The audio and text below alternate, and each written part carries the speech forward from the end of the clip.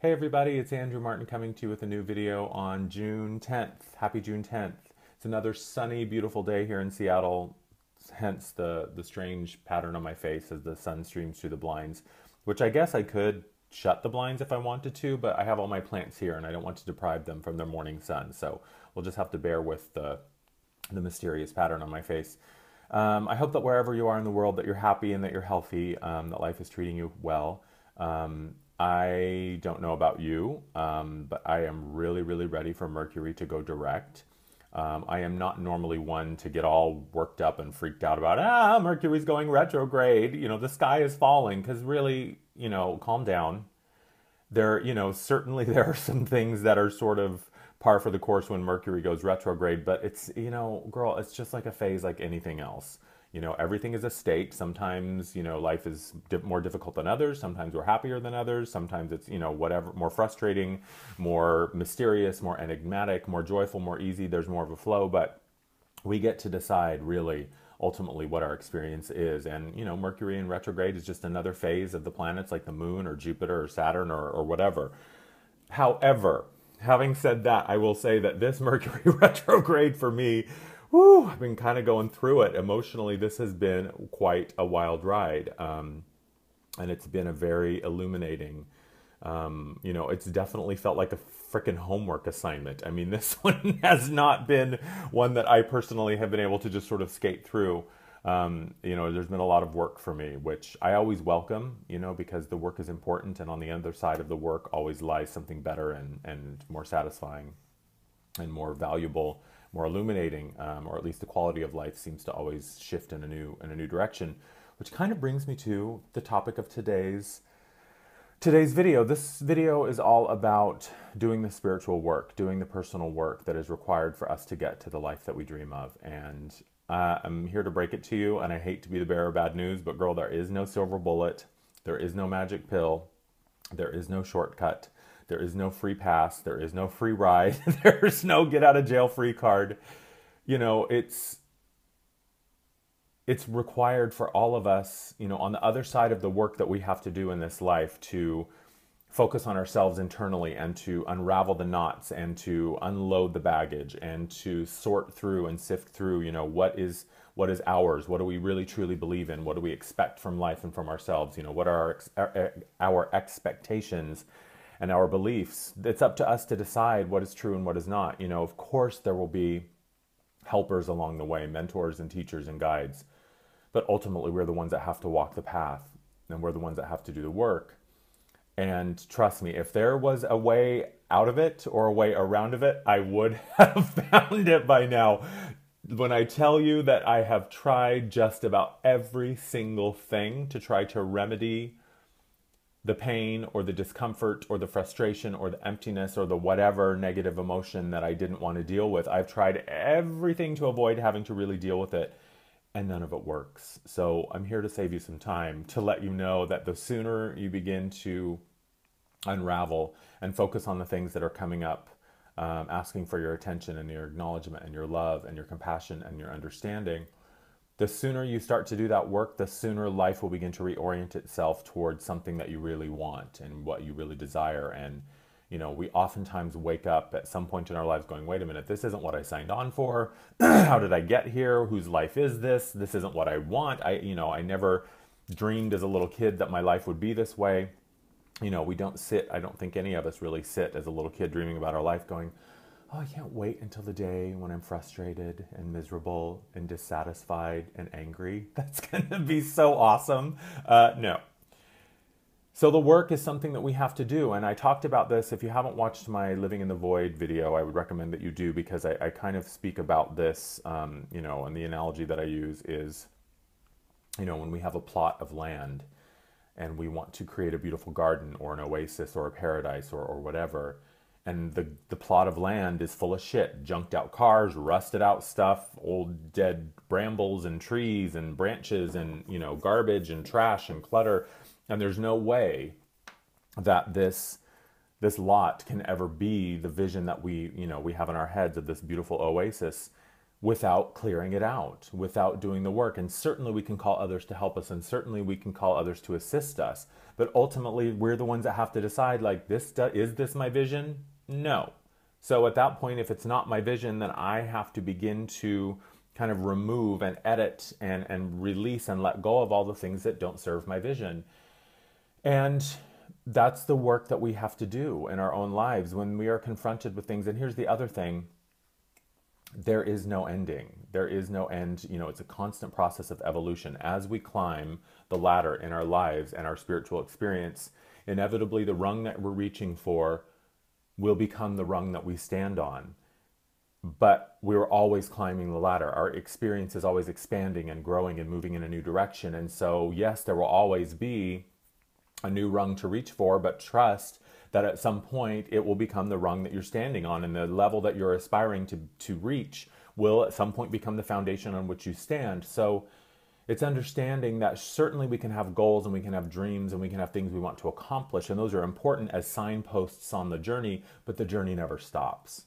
And because the whole point of Source is expansion, we live as a physical embodiment of Source because Source wants to experience itself as us. Source is only interested in expansion. That's it. That's pretty much, bottom line. So our experience as a living, breathing human, individuated aspect of Source is so that Source can experience itself as us. And so there is no ending. So understanding that the journey is the point, and that certainly there are destinations that will achieve a certain level of satisfaction or happiness, but the destination is not the reason for the happiness. The happiness is the reason for the destination.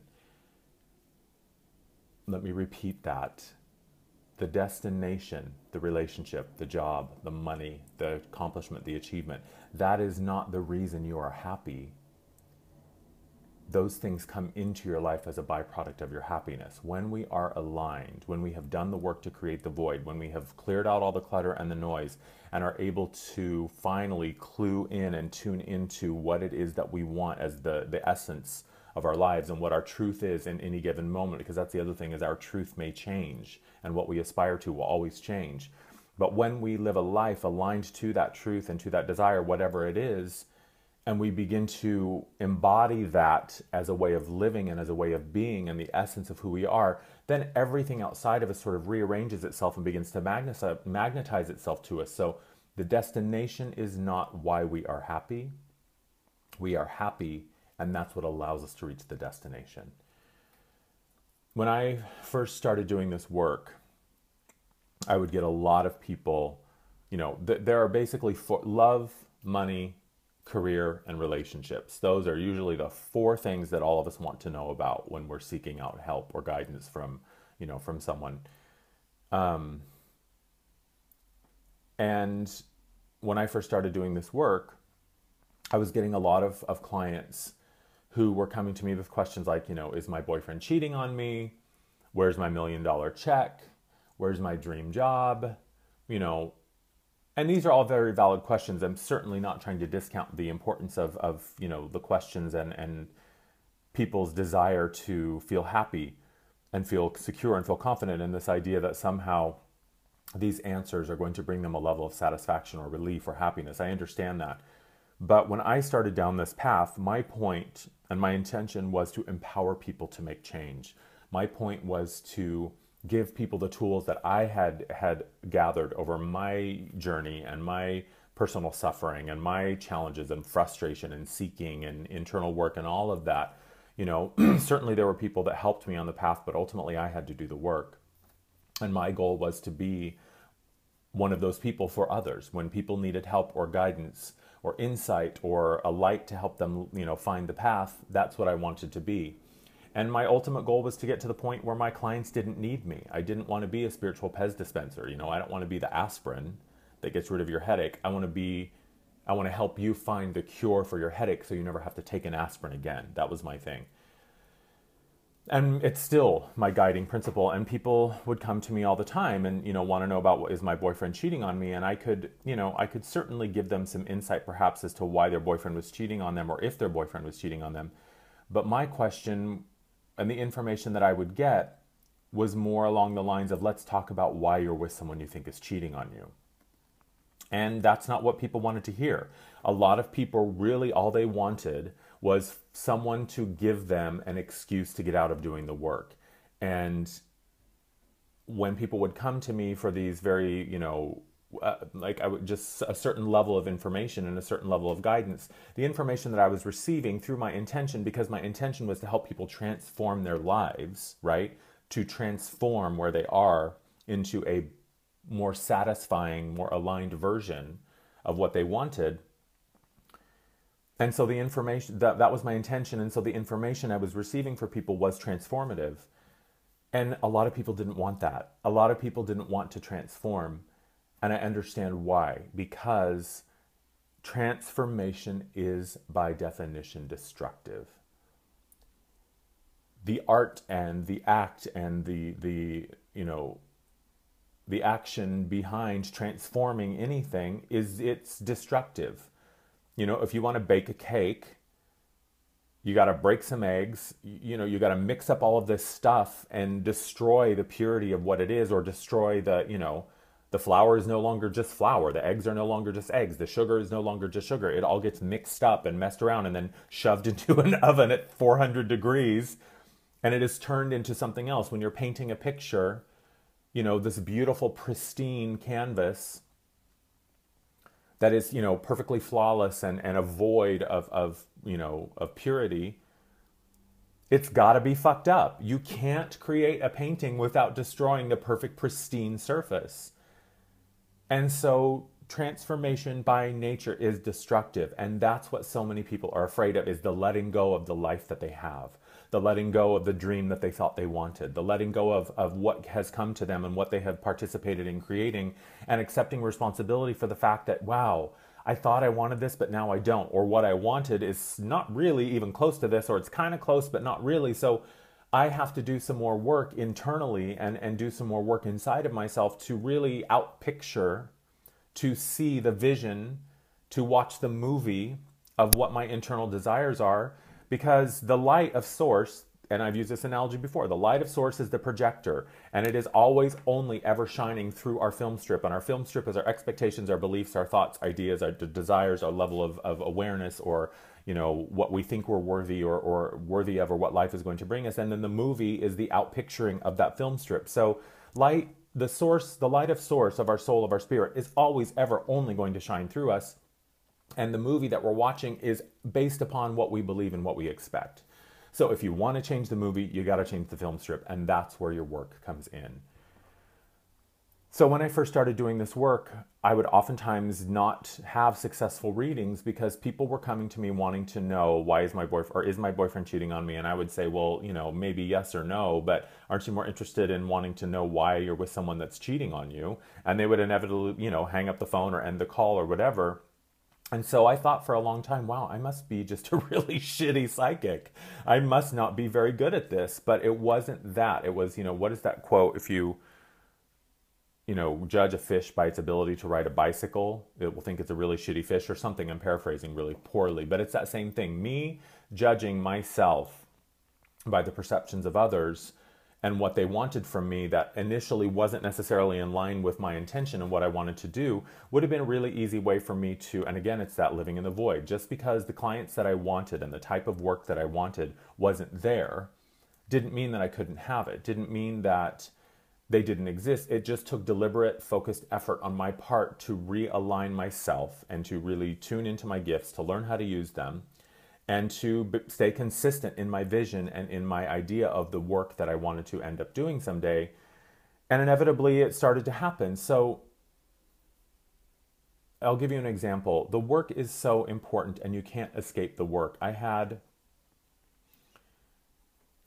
a client that I started working with. He's one of my oldest clients. I've been working with him the longest. And initially when he came to me, this was at the time when I was doing email readings, and people would email me a question and I would just email my response. Ultimately, those ended up not being very powerful because so much of what I do is about a conversation and an exchange of energy and ideas. But I used to do email readings, and this dude emailed me, sort of in crisis about a relationship. I won't go into too much detail. I want to, protect him. But basically there was a woman that he was, really fixated on. that she had, the keys to his happiness, that basically the key to his happiness was in her hands, or he wasn't going to be happy until he was in a relationship with her or until they were together. And every time he would email me, and this went on for about a year and a half to 2 years, every like 3 to 6 months, he would email me with the same question about this girl. And every time my response would be some variation of, you got to go inside. You got to do the work. This woman is not the key to your happiness. This relationship does not hold your happiness in its hands, because in our lives, if something can be taken from us, ultimately it's not ours. Power, truth, integrity, strength, light, happiness, joy, ease, satisfaction, abundance, those things can never be taken from us. They are internal states. So if you are perceiving that something outside of you holds the keys to your happiness, it is by definition not real. In the end, it is an illusion. And if it can be taken from you, then let it be taken from you. If you're in a relationship with someone and they can be taken from you, let them be taken, because it means that it is not aligned with you, and it is not your truth, and it is not your true power. The relationship that we seek is not the cause of happiness. The happiness that we develop and align with internally is the cause for the relationship. And I tried in every way, shape, or form to get this message across to him. And every 6 months, he would email me again, and he never really wanted to hear it, or he would say thank you, or he would say, oh gosh, okay, that's not really what I wanted to hear. But he would, inevitably, the clock would come around again, and he would email me again with the same questions. Finally, a couple weeks ago, we had a Skype session, because, I hadn't heard from him in about 9 months. And in that time, I had stopped doing my email readings and was only doing either phone or Skype or in-person sessions. And so he contacted me on Skype, and we had the same conversation, and it was the same thing. And finally, I just had to kind of bring out the velvet hammer, is what I call it, and give him some tough love and say, dude, look, you're never going to be happy if you are insisting that your happiness lies in somebody else's hands. I mean, it's that Madonna song. Happiness lies in your own hands. It took me much too long to understand. Thank you, Madonna, for the lyric. It's true. And he was like, well, what am I supposed to do? Summer's coming, and I want to sit in the park with this girl, and I want to have fun in the park and have a good time. What am I supposed to do? Sit alone by myself? Yes, you are. If that is what is required for you to get to the point where your work is the most important thing, then that is what you need to do. At some point, we have to decide that our discomfort and our fear of transformation is less powerful than our desire to make lasting change. At some point, your desire to have a different life and a different experience has got to be strong enough that you're willing to do the work. And until that happens, you're not going to do the work. And I get it. I am the last person to judge anyone for wanting to resist or avoid or not do the work. I mean, who wants to step outside of the comfort zone? It's comfortable. It's the comfort zone for a reason, because it feels comfortable. Whether or not it is good for us is another question. But if it's what we know, it's what we go back to. People, it's the same thing, to use an extreme example, when you see someone who's got a history of abusive relationships and they continue to attract these yahoos that are abusive, and we say, well, why would you do that? Why would you willingly be with someone? Why would you sign up for that experience? It's because it's what you know. And even if the comfort zone is not healthy, if it isn't good for us, if it isn't productive, if it isn't moving us in the direction of our dream life, it doesn't matter, because it's what we know. And so often we default to the comfortable, familiar choices because we don't want to do the work. Because, it is akin to, transforming yourselves in life and making big changes. It's kind of like redesigning and refurbishing the sports car while it's on the track. It's no easy feat. Trust me, I understand. I know what it's like to be miserable. I know what it's like to be crying in the shower before work because you hate your job. I know what it's like to be drinking and drugging and fucking and avoiding and shopping and whatever else-ing your way to trying to find a way to kill the pain or to ease the pressure or to unload the burden of the life that you don't want. I know what it's like to dread and live in fear of what life is going to bring you next, because it feels like it just keeps getting shittier and shittier and shittier. And it feels like it gets darker and darker and darker and less promising and more desolate. Trust me, I have been there. And it was only through my insistence to hang on to what I knew and what I was comfortable with and what was familiar, even though it was fucking painful. It was only through my own insistence to continue to do that that things finally got bad enough, and I was miserable enough, and I was lost and desperate enough that I finally threw up my hands and said, enough is enough. Fine. I will completely transform my life, because nothing, as scary as transformation feels, and I think it's going to be, nothing can be worse than the pain I am feeling internally. And nothing outside of me is going to make a difference until I do the work inside.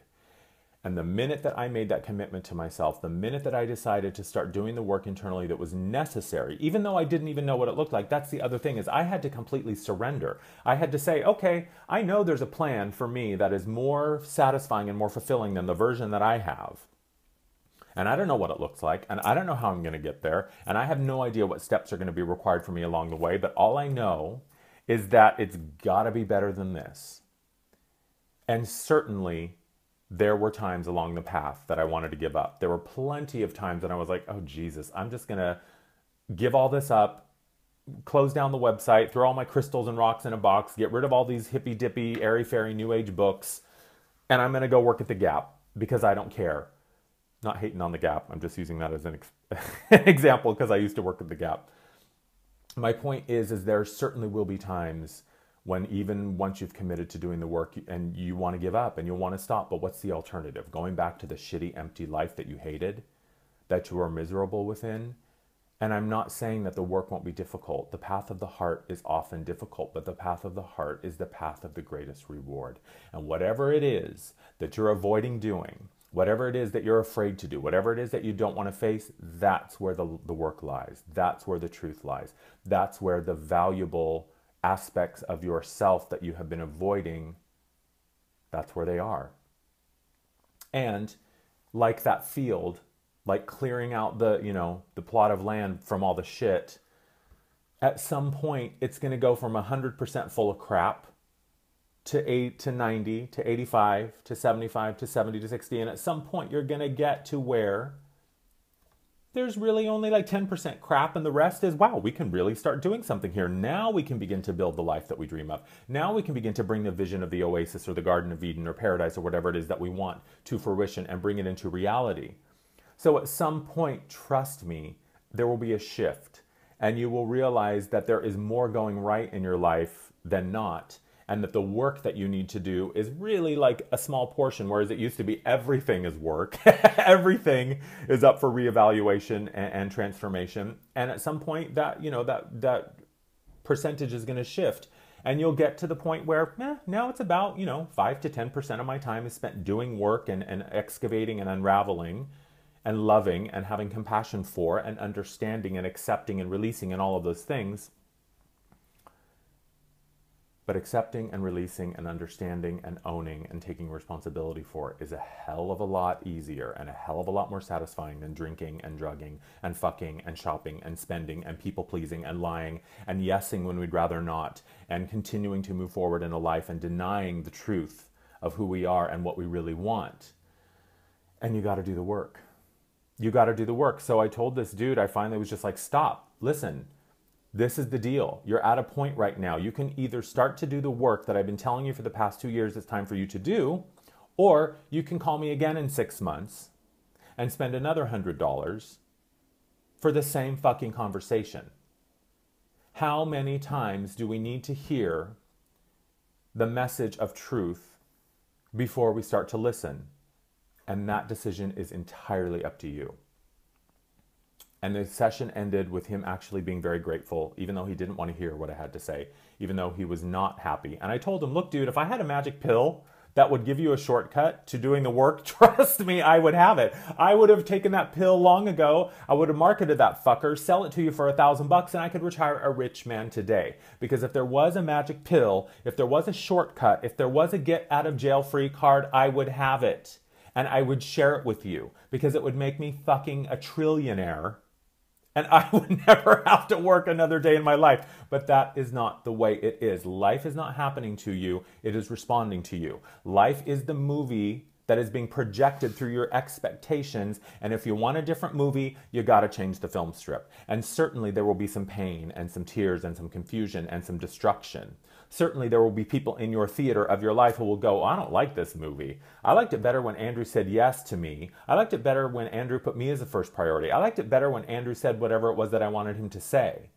I don't like this new empowered, honest, loving, compassionate, powerful version of Andrew, so I'm getting up and leaving the theater. Bye, girl. See you later. Sorry you don't like the new movie, but this is how it is. This is my theater. This is my house. I get to decide the experience that I have. And certainly there will be things that come into my life that seem to be unexpected or that seem to be a challenge or a problem. But because I am in my power and have remembered who I am as a powerful being, and I am willing to do the work, and I know how to do it because I've made this work my life's practice, whatever comes to me, I can handle it. Whatever comes to me, I'm capable of dealing with it. And if I walk outside and get hit by a bus tomorrow, then game over. I'm back up in non-physical and let's have a party. Because all these things that I perceive as problems no longer matter because I'm done with this life. So if your life is shitty and if your life is unsatisfying and if your life is not a version that you feel like you signed up for, the question of what to do lies with you. And if that means that you reach out to someone like me and book a session so that we can give you some clarity and some tools and help you walk the path, then absolutely do it. If that means that you have to start being more honest with yourself in an attempt to learn what honesty feels like so that you can in turn be more honest with other people, that's what you got to do. If that means that you've got to make some uncomfortable decisions in your life and make some decisions that may seem totally fucking crazy, but for some reason you just know that that's what you got to do, then that's what you got to do.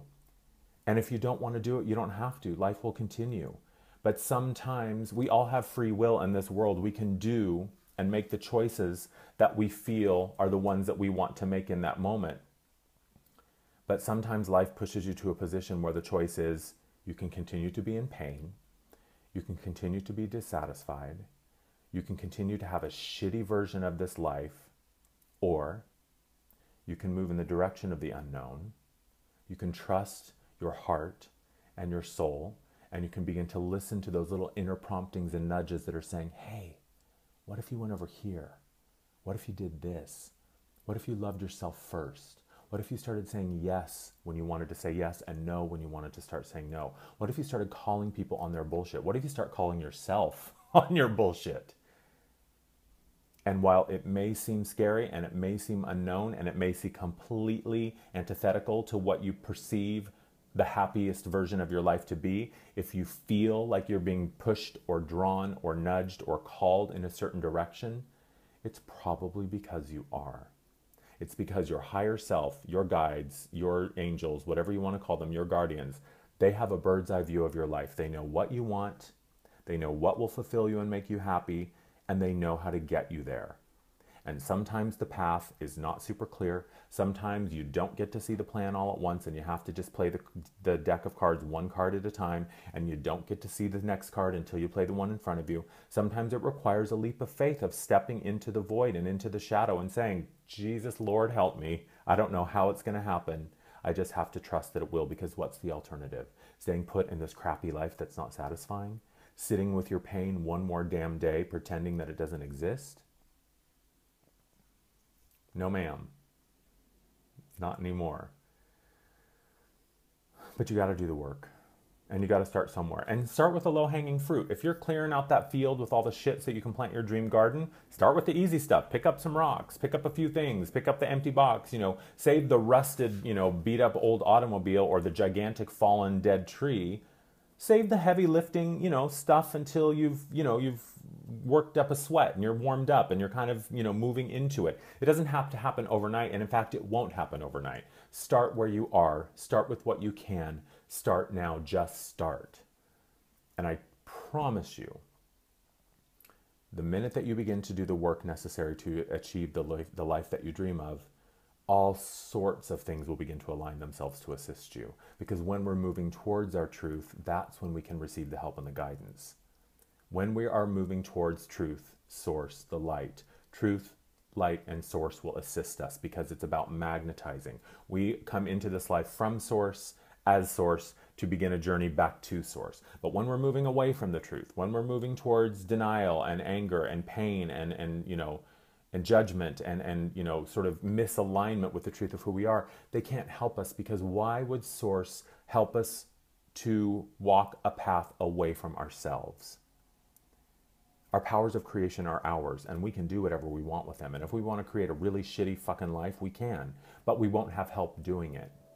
When we begin to move towards the truth and to the ease and the flow and the relief and the satisfaction and the light, then they'll help us, because absolutely it is our divine right to be happy in the end. But the work is our responsibility, and we've always got to do our part, and always we can ask for help, always we can ask for assistance and guidance. But once that guidance shows up and that assistance shows up, it's our responsibility to heed it and to take the action that is inspired by it. And we'll know what to do. And if you don't know what to do, then call me and I'll help you. But you got to start somewhere, and you got to be willing to do the work, because what do you want to call me every 3 months asking the same damn question and getting the same damn answer? It's always going to be the same. What do you want to do, and what are you willing to do to get it? And it all starts internal. So we don't have to like it. The work doesn't have to be fun. We can kick and scream and moan and bitch and drag our feet the whole way. Sure, go ahead. I do it all the time. I do it all the time. What the fuck is this? This is what I have to do now? Now a warning? But yeah, you kind of do. So do it. There's nothing non-spiritual about being frustrated. There's nothing unspiritual about, being nervous about doing the work that you got to do. But it's, it's like ripping the Band-Aid. You just got to rip it off. Girl, you just got to do it. So you got to do the work. Nobody gets out of jail free. Nobody gets a free pass. We all are here to co-create our life, take responsibility for our creations, and live the life that we've painted for ourselves. If you don't like the movie you're watching, girl, change the film strip. As always, I thank you for watching. Go to my website. Check me out there. If you want a session, you can book one with me there. Go to my Facebook page. If you want to follow along the conversation and see these updates. My blog and my website, sometimes I have some issues uploading video because of the server, and they're having some issues. So you may not always be able to see my videos, but you can see them on my YouTube channel. Or you can go to my Facebook page. I always post them there too. So get ready to do the work, because it's time. And if I can help, I will. So that's it. I love you. Thanks for watching. It'll get better. Trust me. It has to. And until then, just love where you are, accept where you are, and trust that the work that you are afraid to do is the key to what you want. All right. I'll talk to you soon. Love you. Bye.